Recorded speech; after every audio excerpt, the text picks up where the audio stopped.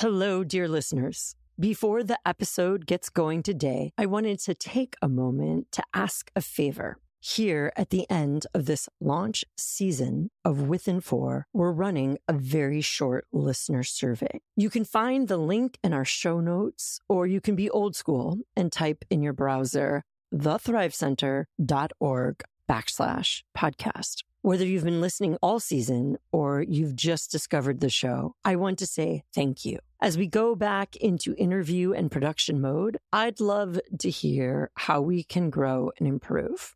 I'm curious about what questions and topics you'd like to hear about, what guests you might want to hear from about thriving in spiritual health, and I'd love your thoughts on format and style of the show. We will be doing a raffle and sending the winner of the raffle some pretty cool Thrive swag. Just click the survey in the show notes for today's episode, or you can find the survey at thethrivecenter.org/podcast. Thank you for taking just a moment as the podcast begins to help us grow. And of course, we always want to grow with and for. I'm Dr. Pam King, and you're listening to With and For, a podcast that explores the depths of psychological science and spiritual wisdom to offer practical guidance towards spiritual health, wholeness, and thriving on purpose. Welcome, With and For listeners. I am so grateful to have you here for this final wrap-up show to our launch season of Within 4. It's been an extraordinarily special experience for me to host the extraordinary guests that we've had on the show, and also to receive your feedback and comments. I also want to really thank you for trusting me, for allowing my curiosity and my background in research and theology and lived spirituality to guide you through topics that really shape our lives, that give meaning, that weave us into a broader landscape, that connect us with people, and really hopefully allow us to thrive. I just say that because I want you to know I don't take that lightly. I am extremely excited to introduce you to my right-hand woman, Dr. Jolene Westbrook, who is the Senior Director of Content at the Thrive Center and has been absolutely a pivotal part of Thrive's developing resources that actually help people grow in their spiritual health and thrive. Jill, as I call her, has a razor-sharp mind, brings focus, clarity, and a great sense of continuity to content development. And I am so grateful for her presence and her fun-loving spirit and all her spiritual inclinations, that she brings a real sense of lived wisdom to the work at the Thrive Center as well. Pam, I'm thrilled to be here with you and to get to process this journey with you. I'm so excited. I have a million questions for you. In addition to being Thrive's Senior Director of Content, Jill is also the producer of the Within 4 podcast. Jill has been a part of every episode, and I'm so excited to have her on this episode. Pam, it's been so fun to dream this up with you. You know, when we first started thinking about doing something where we were talking to people about what they thought about thriving in spiritual health, and we wanted for you to have an opportunity to talk with experts in a variety of fields, we didn't think about a podcast, right? We thought we'd just gather a whole bunch of people in your backyard and have a conversation. And then this turned into a podcast. And I'd love to talk to you a little bit about how we got there. Like, why did we decide to use this format? Why don't you tell me what your thoughts were when you said to me, Jill, I want to do a podcast? I think foremost behind this is I just deeply desire for people to thrive and become who they were created to be. And I really understand thriving as a journey of becoming oneself with and for others. So I was hoping a podcast might enable an opportunity for translation and accessibility to more people so that they might thrive. Yeah, that makes a lot of sense to me because people can access a podcast when they're running or when they're in their car. But you and I were really cooking up Like, how could we make this something that people could really use? Mm-hmm. How do you think that landed for people? I think that's been really important. A lot of my research has been on actually looking at the benefits and resources within spirituality and religion. And that's something that is so often overlooked in a lot of research and also in a lot of other podcasts or personal growth or well-being. So I really wanted to uplift the importance of spiritual health and also recognize that not all spirituality is created equally and that there are really important aspects, or we refer to facets of spiritual health. And I also realized the topic is so large, I needed to bring in experts. And the podcast was a wonderful way to bring in people from different research traditions, in some cases, religious traditions, cultural backgrounds to speak about thriving in spiritual health based on their own experience or on their scholarship. So that was really important. As you know, I've been deeply impacted by the work of Richie Davidson. And in his episode, I really appreciate how he describes the power of both declarative learning, of learning about something, having something explained, but also that being partnered or accompanied by procedural learning, when people get to experience something or practice something. This is something we glean from modern neuroscience. One form of learning we call declarative learning, which is learning about stuff. So we can learn the value of kindness. And that's really important. It can teach us why kindness is important, the ways that it can be expressed, and so forth. But it doesn't necessarily make a person kinder.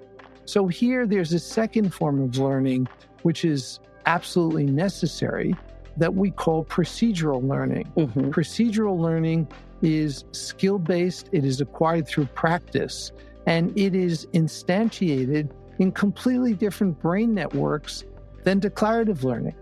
And both forms of learning are necessary for us to cultivate well-being. And it's also where the world's, I think, religious and spiritual traditions play such an important role, because they offer a kind of roadmap for the procedural learning that I think is critical and necessary to complement the declarative learning. So we've obviously really taken that to heart in the Within 4 podcast. And each episode involves declarative learning, where we're digging in deep into someone's research or their scholarship and unpacking ideas and concepts that inform how we thrive. But we're also sharing our stories about how we've experienced that or struggled with that. And we're also offering practices so our listeners can actually have the experience of either reflecting or regulating. And I really hope that our listeners will continue those practices and will be able to experience that sense of what Dan Siegel refers to as integration. Because we know transformation and lives change when there is that declarative learning accompanied with procedural learning.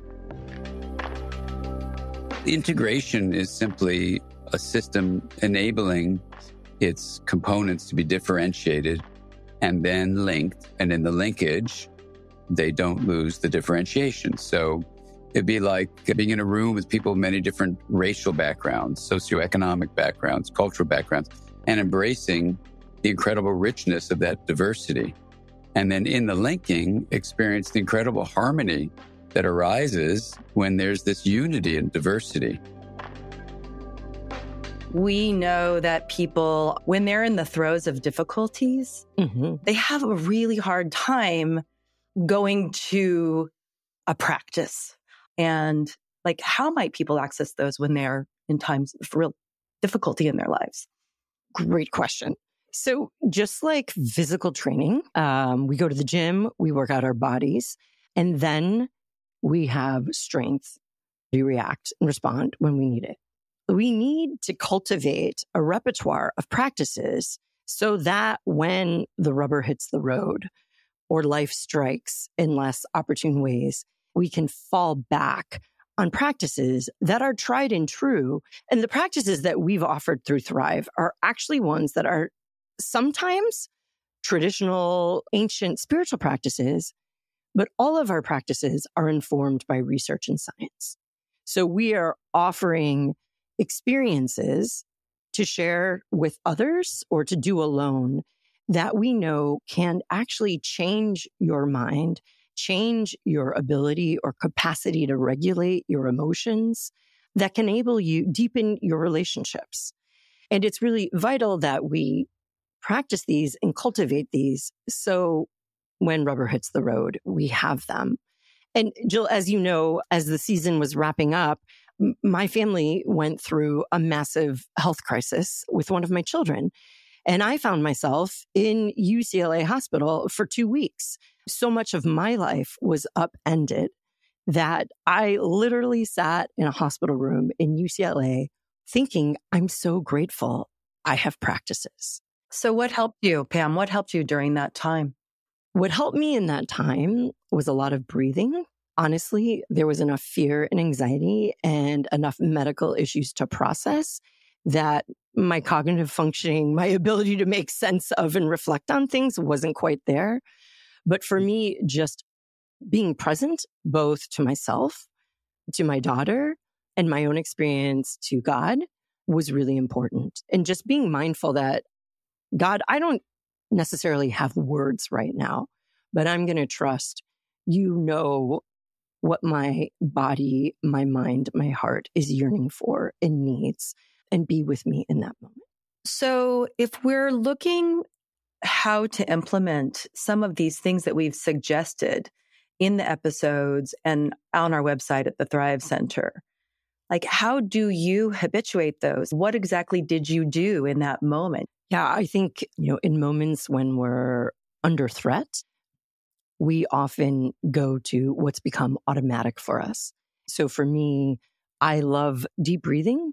I love, some people refer to them as 5 and 7s, 5 counts of a slow inhale and an extended 7 count exhale. For me, that's very helpful. Now, the irony in this situation, deep breathing is also a go-to exercise for my child who was ill. But her lungs were so deeply impacted by the disease that it hurt to breathe.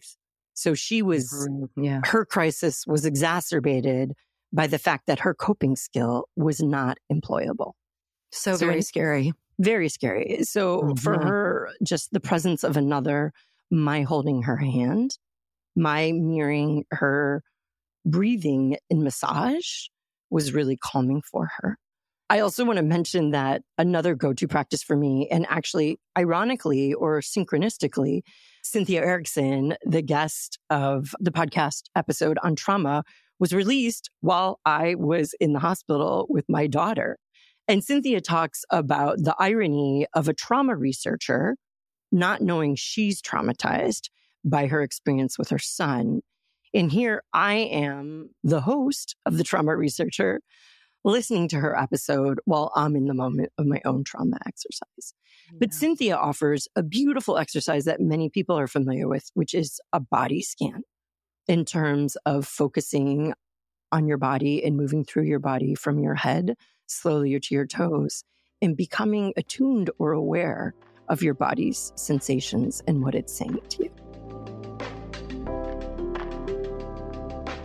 Trauma impacts our bodies. Our natural response to a threatening experience is that sympathetic nervous system fight, flight, freeze response. So that's our sympathetic nervous system that's just going to happen in our bodies. And then trauma disrupts how we think.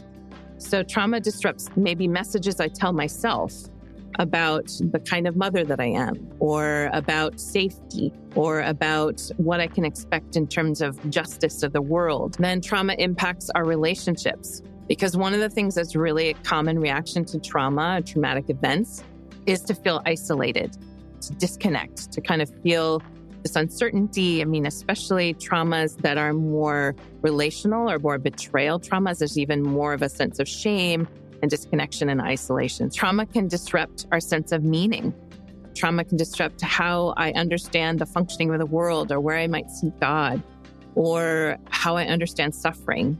Learning how to pay attention, learning that there are different sensations, And that practicing that over time and paying attention can then give us that awareness for when we are feeling feelings and we notice those sensations in our bodies.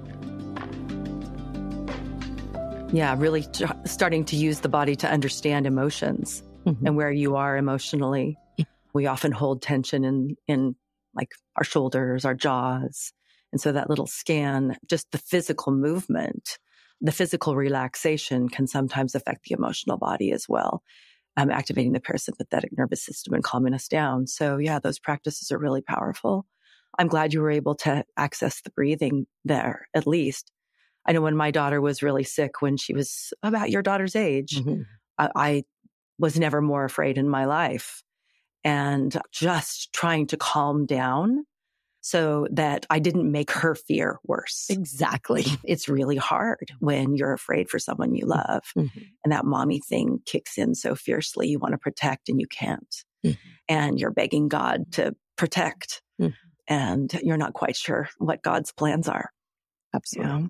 So Pam, I'm wondering if you're going to be able to carve out some time for rest, because you went straight from your daughter into time, needing to finish up the podcast season. And we have so many things going on here at the Thrive Center. How are you going to take care of yourself, Pam?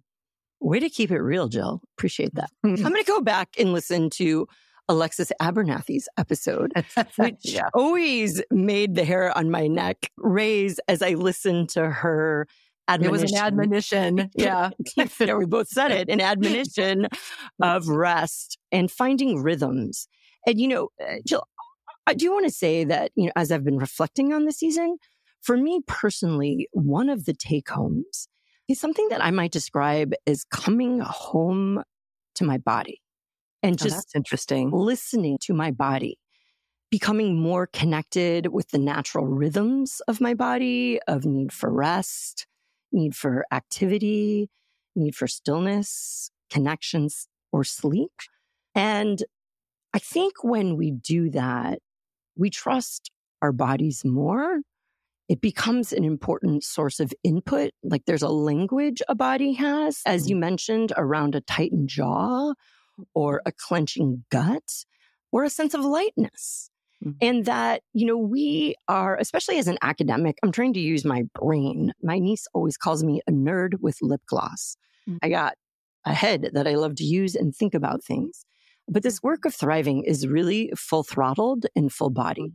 And I have found the more that I can come home to who I am physically, my emotions, and I find that connecting with my body enables me to be more aware of my emotions, which alert me to things that bring me joy that probably I should pursue more of, things that make me tense or anxious that I need to either attend to or figure out how to resolve. And that's a really important source of information, that awareness in our thriving journeys.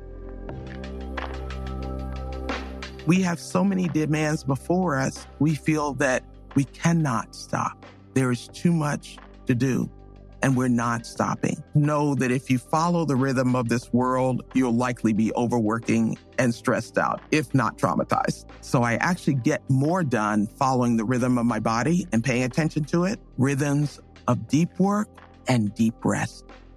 This is how I want to lead. For me to survive and then actually thrive in this kind of environment, I need to have a different rhythm. Yeah. Pam, when my kids were little, I often felt very alone. And one of the things that's really come up for me in this journey with you in this podcast is how alone people do feel and how vital relational support is. And also how the stories that we tell ourselves that we've learned from very young ages about the nature of our relationships impact that kind of repetitive pattern of feeling alone. Could you talk about that and what you learned in this, from our guests about these kinds of issues? Yeah. Well, Jill, my research and my scholarship is has been deeply informed by relationality. My theology is very relational. And one of the things that I most enjoyed about the season was having scientists and therapists unpack how relationships play out in our lives. And I'm so grateful to the work of Jim Furrow and Sue Johnson, who talked about how those early relationships in our life form us and shape us, but how vital the present relationships are to us to make us come alive, enable us to experience vitality, and how Jim described how our becoming is entangled with our belonging. And how important, like thriving or growth or even surviving, like in moments I was at in the hospital, how dependent they are on our deep and genuine connections with others. If we're not willing to risk and we're not willing to reach, we're not going to necessarily be found. And what we sometimes like to say is belonging can lead to becoming. That trusting, it's not just consistency. It's not just doing the same thing in the same way, but it's actually taking new risks together to see more of who each of you are together. I loved it when Sue said, "Do you see what I see?" Do you remember that moment? Oh, yeah. We need to understand how crucial relationships are for us. They are oxygen. You can't be a self all by yourself. That's the most basic human interaction. Do you share my reality? Is my reality valid? Do you see what I see? Can you make sense of it? Can you help me make sense of it? Is what I'm feeling making sense? Can you share it? Am I alone? And this is the most basic human contact of all. Having our reality validated. Like, I see, Jill, how hard you work on behalf of Thrive, how creatively you endeavor to produce resources and practices that actually make a difference in the lives of people. When people see us, we become more alive. We need that. It's like our realities, even if it's our reality, when it's shared and validated by another, it's co-constructed and it kind of moves from black and white into full color, or at least to HD, that it's more alive when that reality is shared with another.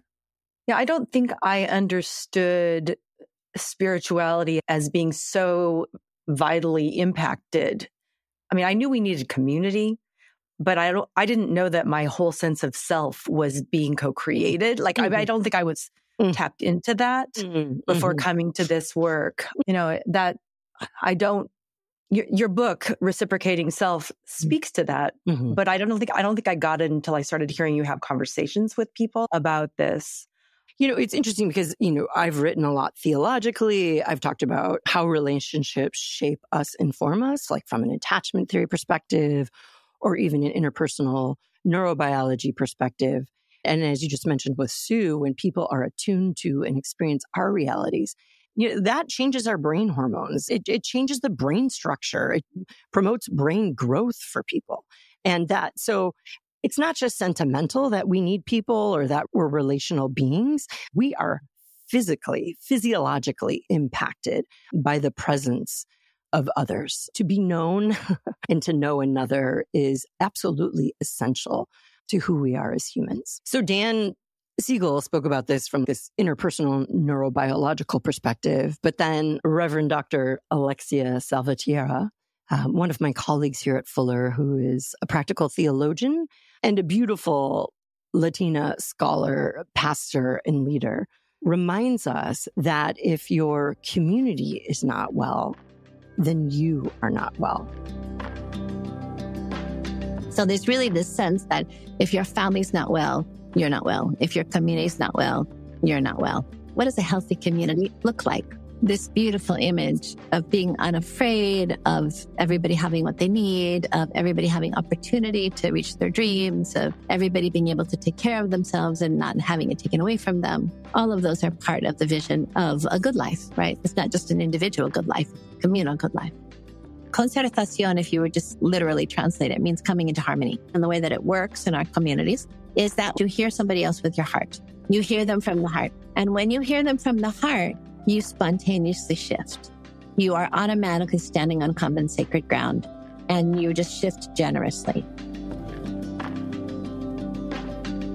And my response to Alexia is well-being starts with we.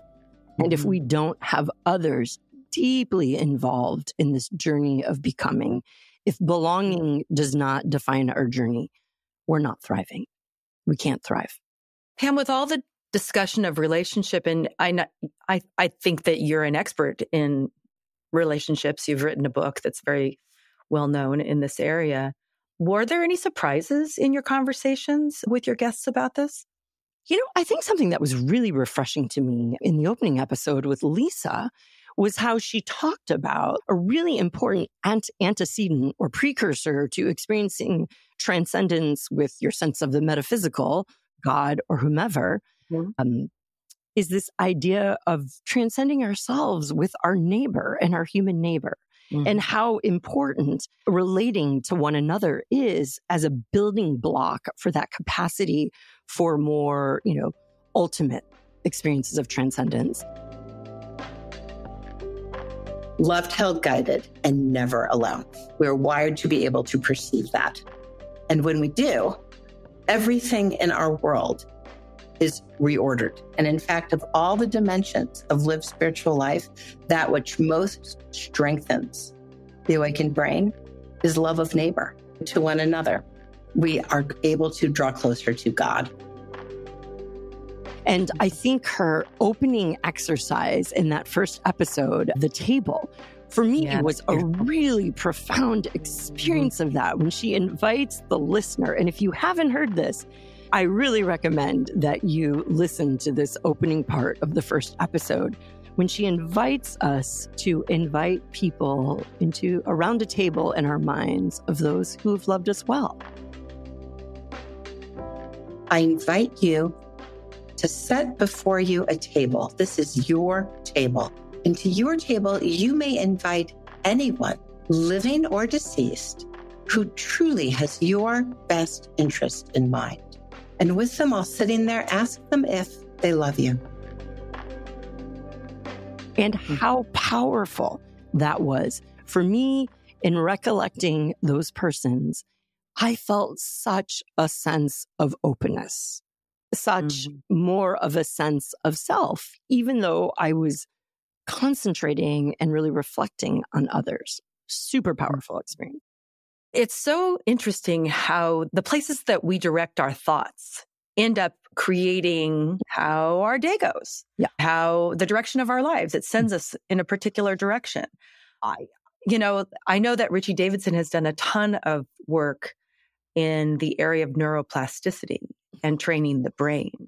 You want to talk a little bit about that? And if you have any takeaways for the listener about sort of the process of training the brain? Absolutely. One of the foundational postures of a developmental psychologist, which I am, is positivity and optimism, that people can change and grow. And Richie does such beautiful and profound research demonstrating that at all ages, our life can change and grow. And we have agency in that. So as I was saying earlier, just as we might go to the gym and work out and gradually lift bigger weights or run a little farther, we can actually engage in psychological or mental or spiritual practices and expand our focus and attention, deepen our sense of compassion for others, gain more insight into who we are, what we value, and identify and pursue a sense of purpose. So another really great practical takeaway of the show is go find the Healthy Minds Innovation app and spend a month, a few minutes a day practicing that, and cultivate. We all would benefit from more attention for growing compassion, which is so important in this moment in a very polarized world, gaining more insight into who you are and your narrative, and being able to identify and actually motivate to pursue purpose. Really constructive and very practical things you can do. The topic of purpose, you got to have one of your mentors and a dear friend of yours to the show this year. And he introduced an idea of life review. Have you considered doing this yourself? I actually have, Jill. You've done a life review? I have done a life review. Oh, that's so cool. Yeah. Having Bill Damon on the show was just an honor and a blast, as Bill was my advisor when I did a postdoc with him at the Center on Adolescence at Stanford for a few years at the beginning of the millennium, and has been deeply influential on my thinking. I was so excited to read his book about his own life review because as someone who's known Bill for over 20 years, I know a lot about his journey and his missing father. And I remember when he told me that his father was found, I was awestruck because I know that drove actually a lot of his life inventory work that he does as part of his qualitative research. The life review is a way of going back in a systematic way into your past and looking for things that you'd never understood, mysteries. And I had a big mystery in mind, which is, who is my father anyway? Who was this guy? What was he like? Why did he abandon us? Why did he never return home? So I had a big mystery to uncover. I write in the book about the psychology of the life review, the psychology of purpose as we develop in the later periods of life, and how I found this to be a growth experience in my own life. Purpose has a transcendent, beyond the self dimension to it. It's not only about finding a meaningful self-development or self-advancement. It also is an effort to contribute to the world in some way that is beyond the self. And that's what gives purpose its special power. But you brought up life review. When you did it, did you get a new sense of purpose? What did it do for you? Oh, yeah. That's why I'm doing this podcast, for sure. No. Oh, I did in COVID a life review, not exactly the same format as Bill's. He hadn't come up with it yet. Identifying a gateway moment almost in each decade of my life to offer perspective on what my joys, my deepest values, and emerging sense of calling was. And through that, I decided to take on the position of executive director of Thrive Center. And that really empowered a pivot to have an emphasis on translational research and the development of resources. Okay. I knew that you had gone through a process to decide to take on the leadership of the Thrive Center, but I did not know it involved that kind of life review that we then talked about this season. That's really amazing that this is a huge part of your own journey. Pam, speaking of the concept of purpose, I was delighted to get to watch you and Belle Leong interact. Belle's episode was so fun to record. Belle and I have kind of been ships passing at conferences. We've done research around similar concepts. We're not far off in age and life stage. And so it was such a treat and honestly such a blast to sit down with her and dive a bit more into her work. And her episode is so practical in how she not only shares from her own life experiences of navigating her life as a daughter of immigrants with a different vision for purpose than her parents, but she also offers practices to the listener to help them reflect on what their sense of purpose is. And that one where she asks us to tell a story about our life and then and to reflect on what went right on that as a means of identifying core strengths, values, and things that matter. But that episode is so helpful for people wrestling with, okay, I have a general sense of purpose, or I know it's meaningful, but I don't know how to pursue that.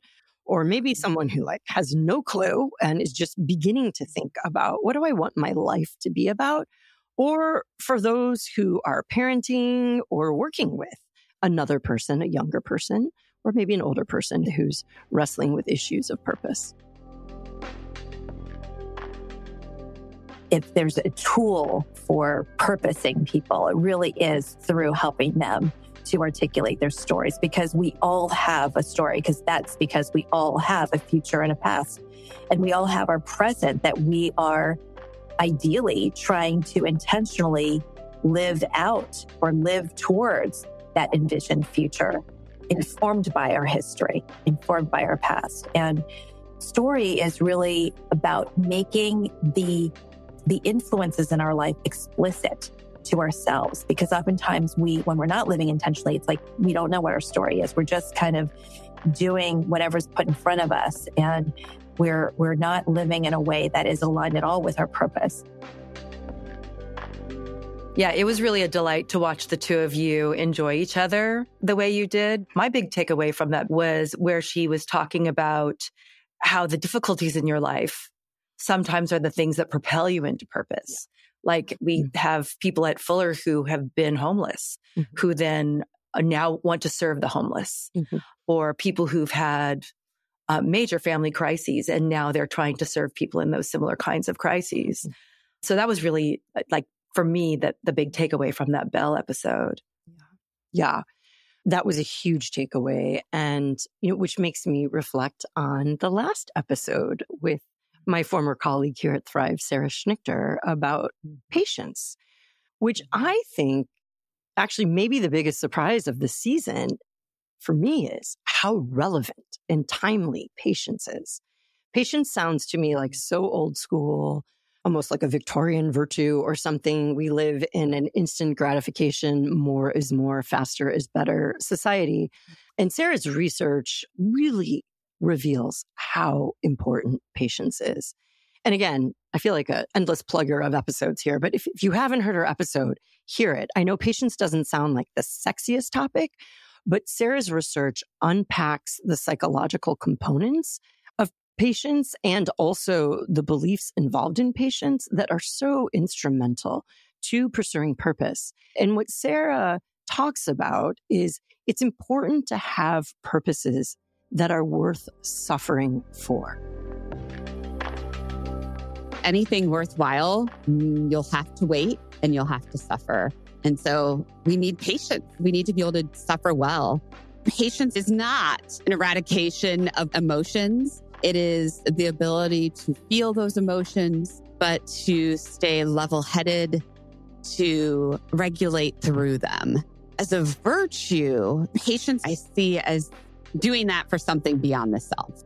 So patience is really staying engaged, continuing forward, and pursuing the good. So we know we're onto a sense of purpose when it's something that we're willing to wait for, or there's something that we're willing to sacrifice for or to suffer for. And that is not something we talk a lot about in personal growth or thriving and flourishing conversations because, we're human. We want to avoid suffering. We want to avoid loss. But true life, fullness of life, comes through suffering, comes through rebuilding. And for those of you listening to this a week of release, this is the week after Easter. And for those of us in the Christian tradition, we have literally just walked the paces. We have rehearsed crucifixion and death. And we have walked through and celebrated new life in resurrection. When I first came to the Thrive Center, I had a very different idea of what thriving was. I had a more of a popular notion of what thriving was that was tied to sort of happiness and rapid growth and sort of, like vitality. And you kept saying, well, thriving has to do with lament and suffering. And I'm like, what are you talking about? So I think that we began with this season to try to define more broadly and more richly the concept of thriving, because I know it's so important for you. You want people to thrive, but people have to kind of know what they're up. Do they want to do this? What are you up for here? What is the growth? What is the wrestling? What's necessary in it? The Within 4 podcast was designed to exist at the intersection of spirituality and psychology. And we've always said we're psychology forward. But it was really important for me to bring on some guests that would bring a more theological or a studied religious or spiritual experience. And those guests brought, heft, experience, wisdom, and profound insight. And, we were just talking about suffering, so many nuggets of wisdom in the episode with Miroslav Volf.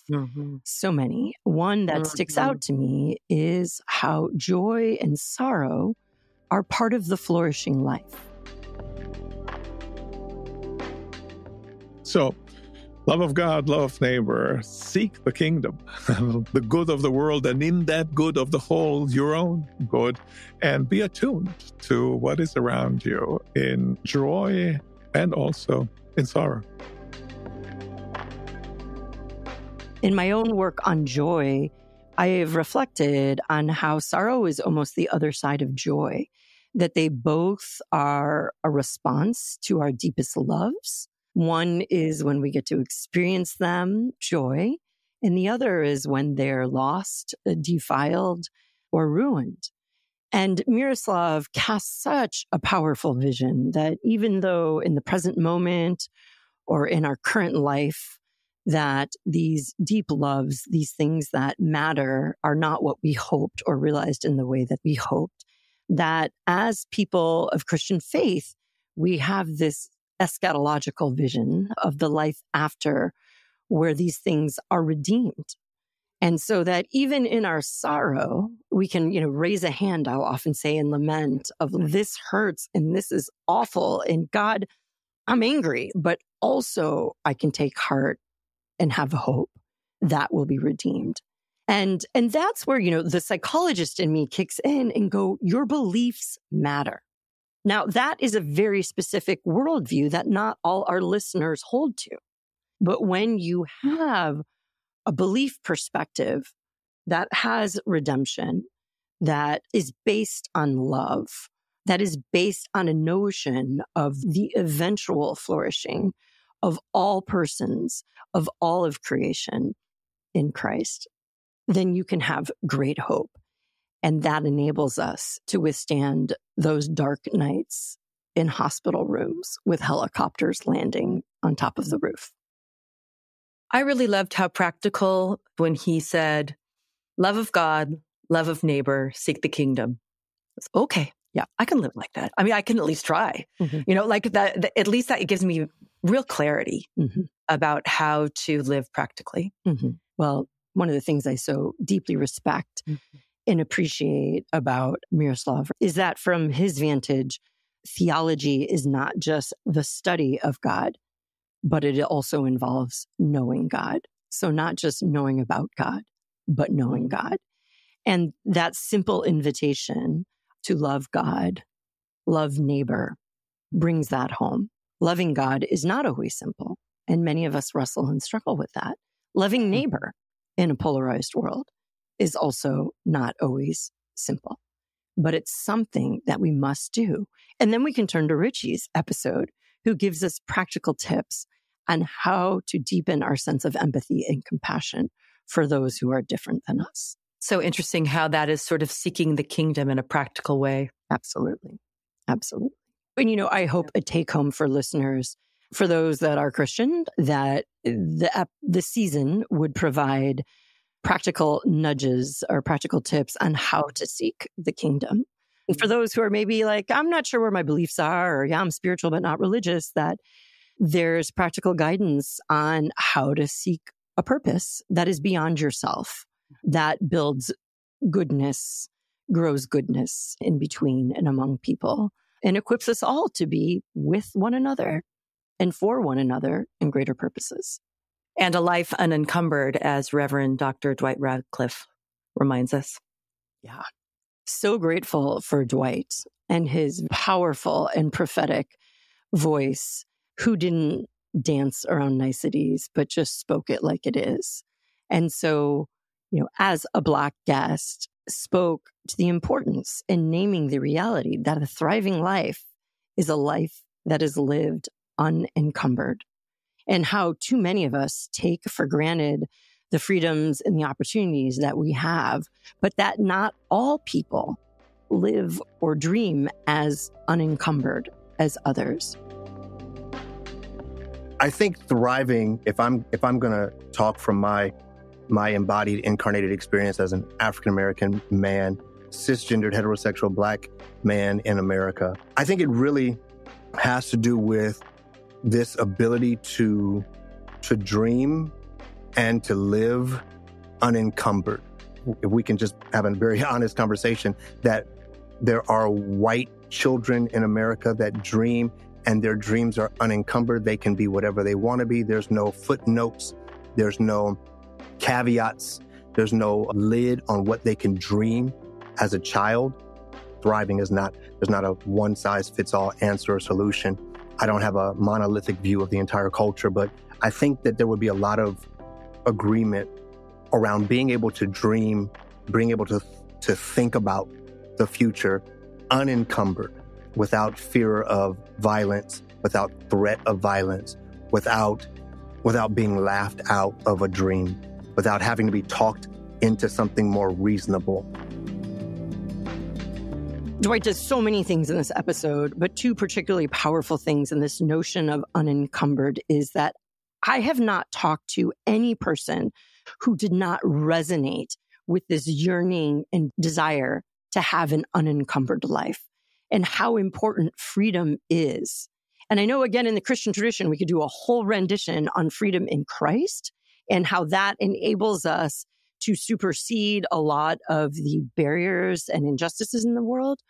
But also what Dwight did was bring home the reality that the lived experience of many people, especially Black people, and he talked about Black young people, do not have the experience to live or to even dream unencumbered. And how that's all of our duties to address that injustice and to realize that part of the work of thriving is not just about me and mine, but it is about we and us. And it involves systems of access and systems of justice. And Jill, you know, I will always say that true human thriving contributes to a flourishing world. And our world will not be flourishing until all people live and dream unencumbered. That's the kingdom, right? Yep. That is. Yeah. I think my favorite, and I know we're not supposed to have favorites, but my favorite thing that happened to me out of this season was putting on my headphones, walking the Rose Bowl and listening to Dwight's playlist. And I'm like, oh, hip hop. Okay. So we put hip hop, we create this playlist and I'm listening to it. And I felt like I understood things in a different way than I had understood things before. Mm-hmm.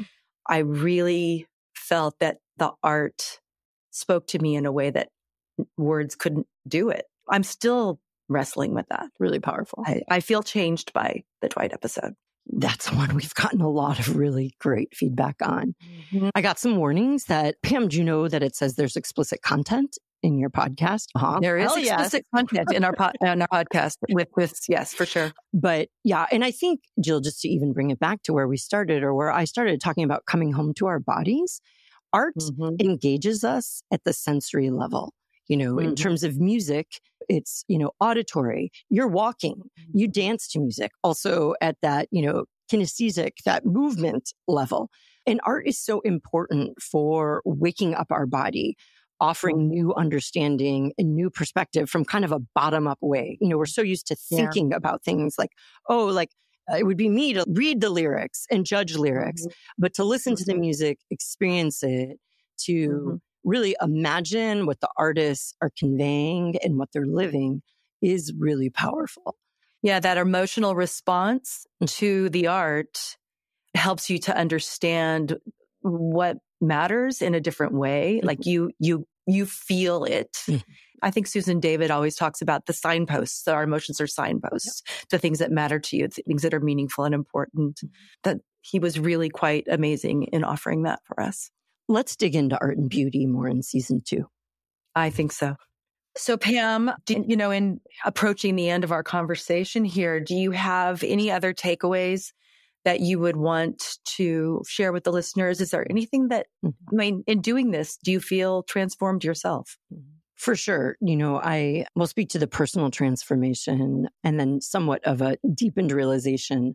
But for me, my life is always changed by people. And I feel really fortunate to have been the host, to have these deep personal conversations with extraordinary individuals who generously not only shared their scholarship, but stories from their lives with me. And that always changes me and enlivens me and inspires me.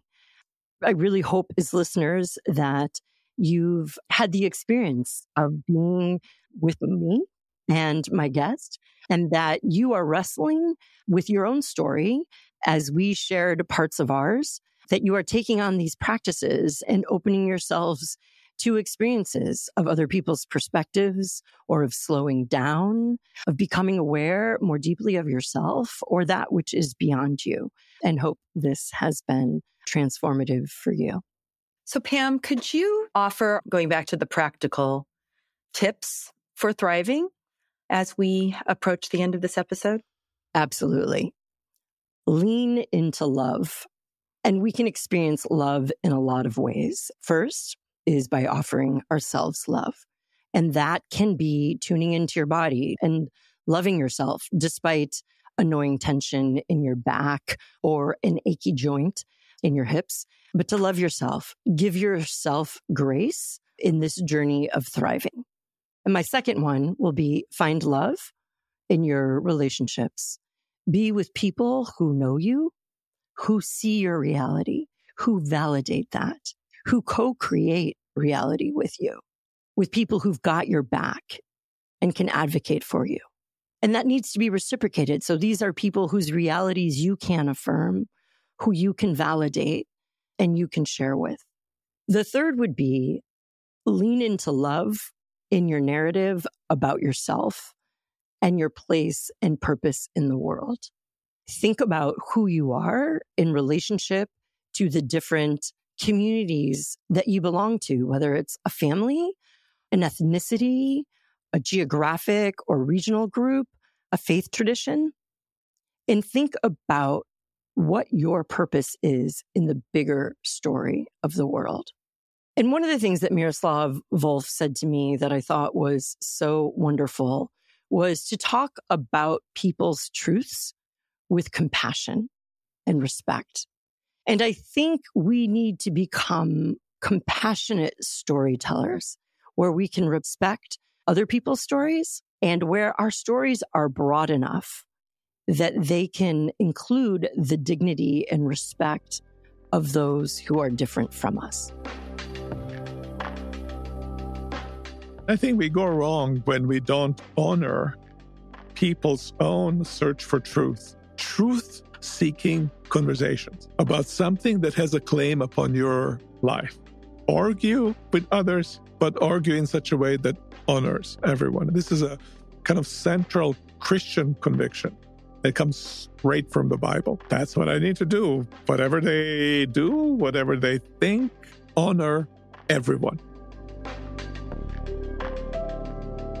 It's so interesting because all three of your takeaways include love, love of self, love of others, and then a broader love for the world and the way we operate in it.